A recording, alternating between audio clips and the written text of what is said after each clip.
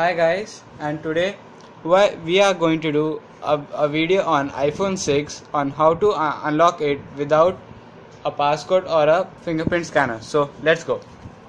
So as you can see, this is the iPhone 6 which is locked.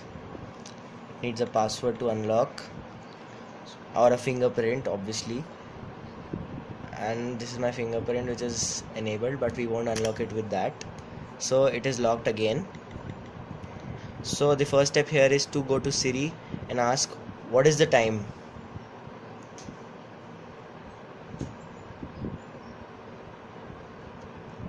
It's 4:09 p.m.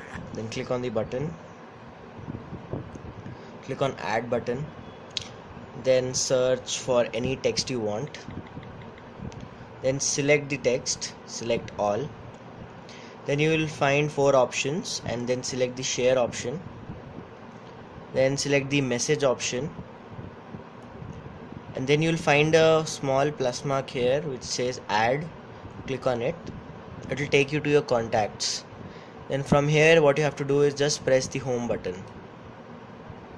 This has unlocked your phone without any password or any fingerprint. Thank you.